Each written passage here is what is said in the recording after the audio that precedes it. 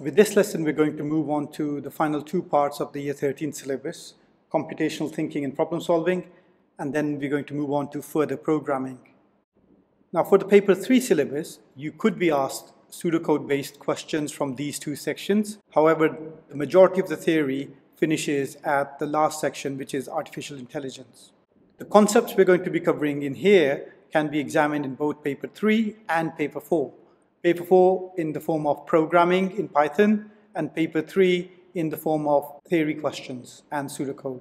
We're going to begin by focusing on the first part of section 19, computational thinking and problem solving, and that is understanding linear and binary searching methods. Now, this builds on what we covered in year 12. You should be familiar with the pseudocode for linear and binary search. However, if you're not, we're going to be covering the basics of that. At the same time, you should be familiar with coding both binary and linear searches in Python as well.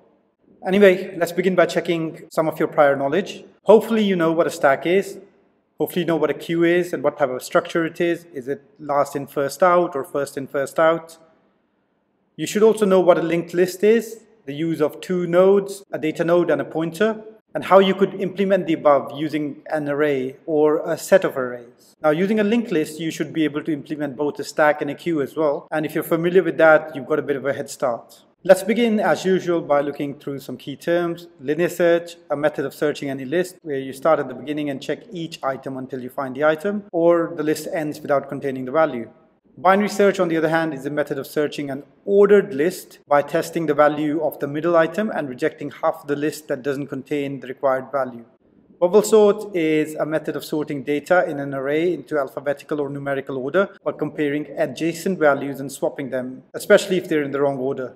And finally, big O notation is a mathematical notation used to describe the complexity and performance of an algorithm. Now, in this particular session, we're probably going to be looking at linear and binary search because it's a bit of a review of those concepts. However, in future lessons, we're going to be moving on to bubble sort, insertion sort, and then we're going to be looking at big O notation as well.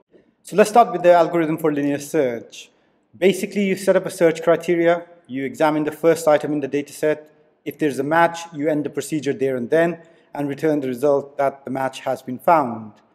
If no match is found, you continue to repeat that with the next item in the dataset until you reach either the last item or you find a match. And if you reach the last item and you haven't found any match, you return match not found. Now, the problems with this type of algorithm is that it's too slow when the lists become oversized. If you've got a small list, they're very fast. However, if you've got a list which has millions or billions of data items, it can become very slow. And as a result, the processing overheads on less powerful devices become huge. You've got a powerful machine, you can probably do a linear search very easily.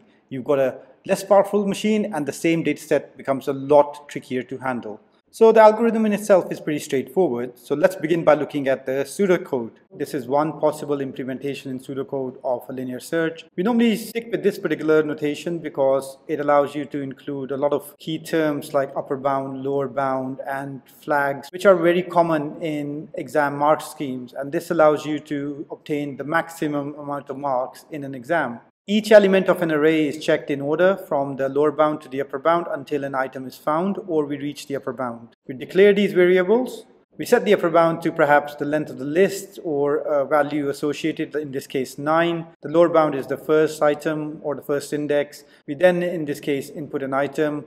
We set the found flag to false, and we then ensure that the index is set to the lower bound. And then using a loop, you could use a for loop, you can use a while loop, you can use a repeat until loop. All of the loops, depending on how you set the conditions, will take you to the same conclusion. So in this particular case, it's a repeat until loop, and the condition we're checking is that keep repeating this piece of code until found becomes true. That means you found the item, or the index is greater than the upper bound. That means the item is not in the list.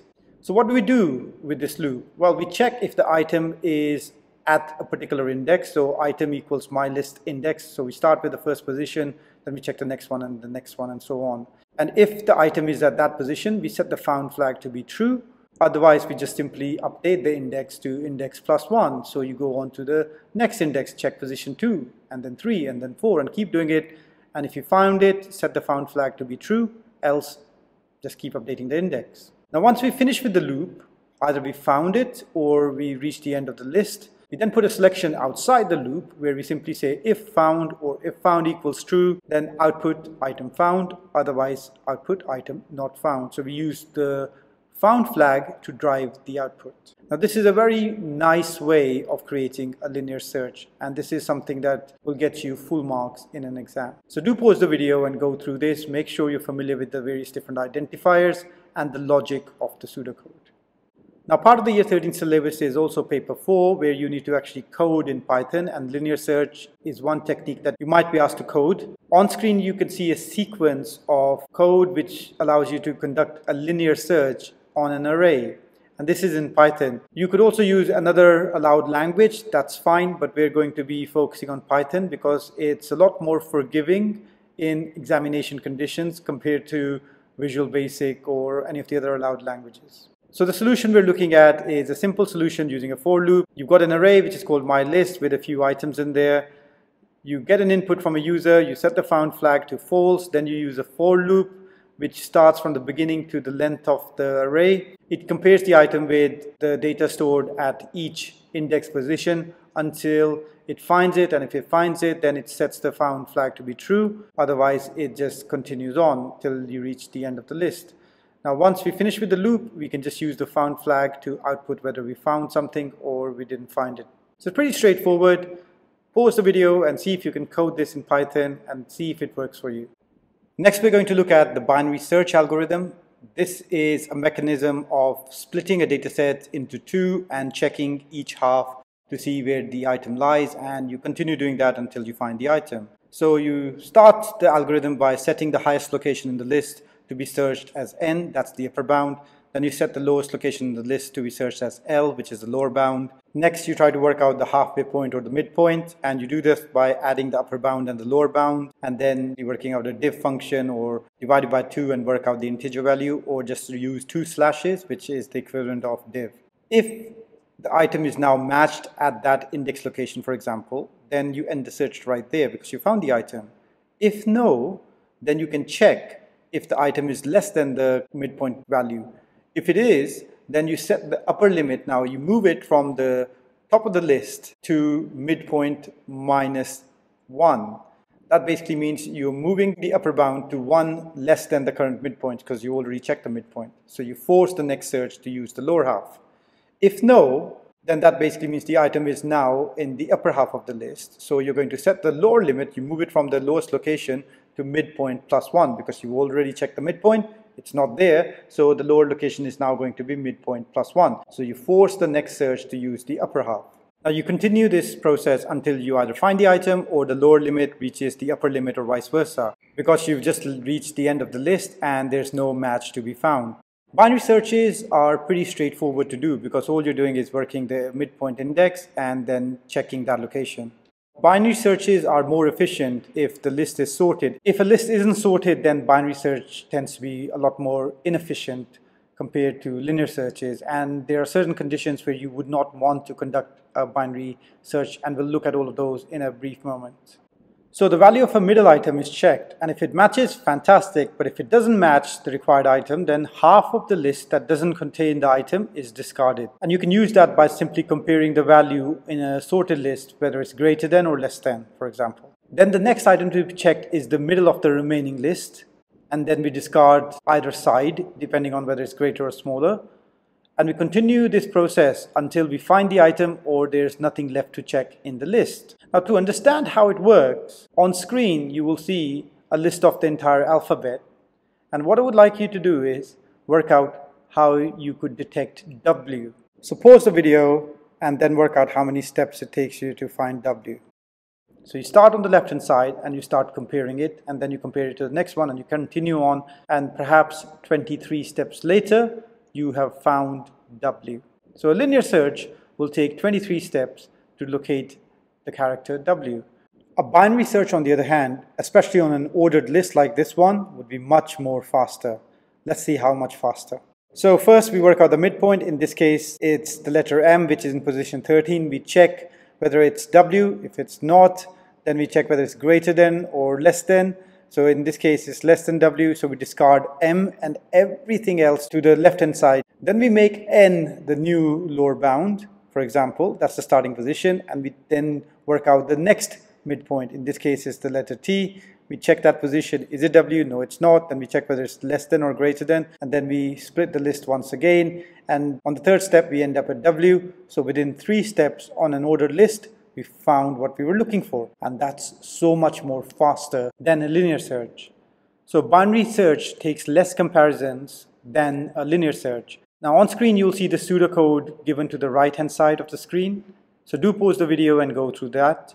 Make sure you understand the identifiers, and then try to perhaps implement this using Python. Now once again, we've kept to the same type of identifiers that are used in examination series. So in this case, we've got an array, we've got the upper bound, the lower bound, the index, the item, the found flag. We set the upper bound to the length of the list, in this case 9. Lower bound can be 0, that's the initial starting position. And then we get the user to input an item, that's what they were looking for, and at the same time we set the found flag to false because we haven't found that particular item. We stick with the same loop structure as the previous algorithm because it makes it easier for us to remember it in an exam. We're going to keep repeating this code until the found flag is true or the lower bound equals the upper bound because you've reached the end of the list. Now what happens in this loop?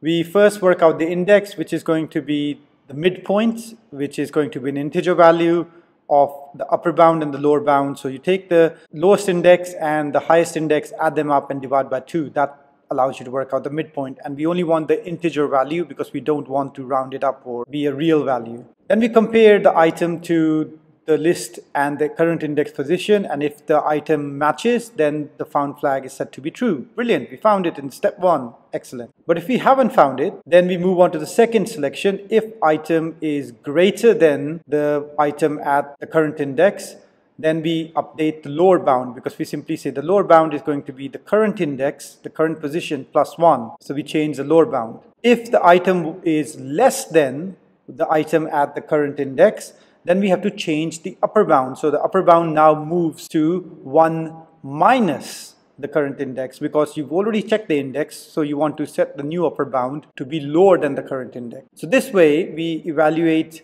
each condition and we set the lower bound and the upper bound accordingly. And we keep doing this until we either find the item or the lower bound and the upper bound end up being the same value, which means that you've ended up at the end of the list, either on the left hand side or the right hand side. And then, as we did with the linear search, once we get out of the loop, if the found flag is set to be true, then we output item found, otherwise we output item not found. And that's the end of our pseudocode. Again, if you look at the linear search and then you compare the binary search algorithm, you'll find most of the pseudocode to be similar. The only thing that will change is the middle part where we work out the midpoint, and based on the comparison with the midpoint, either it's greater than, then we move the lower bound, or it's less than, then we move the upper bound in the opposite direction. So once again, pause the video and have a look at it to make sure you understand how this works. And if you can code this in Python, brilliant. If you can't, now on screen you'll probably see a short loop which uses while because there's no repeat until in Python. This allows you to code a binary search using Python. Now you could take the previous search that we had. You already have an array, you already set up a found flag, you already set up the input part of it. Can you then use this while loop to search that particular list and then come up with the answer? I'll leave that up to you to try and work it out. A quite common question that occurs is binary better than linear? Well, if the list is large and if it changes very often, with items constantly being added or deleted, then the time it takes to constantly reorder the list, to sort it out, to allow for a binary search might actually be longer than a simple linear search. So in that particular case, linear would be better than binary. If the list is large and static, for example, a telephone number database, then a binary search is very fast compared to a linear search. If the list is very small, then it might be simpler to just use a linear search instead of adding to the complexity of your algorithm by going into a binary search method. If the list is random, then linear is the only way because for some reason you can't sort the list out, you can't conduct a binary search. Or if you try to conduct a binary search, it's not going to be very efficient. You might just well hope for something like a Bogle sort or some random algorithm which works the answer in that case. If the list is skewed so that the most often searched items are placed at the beginning, then on average a linear search might actually be better.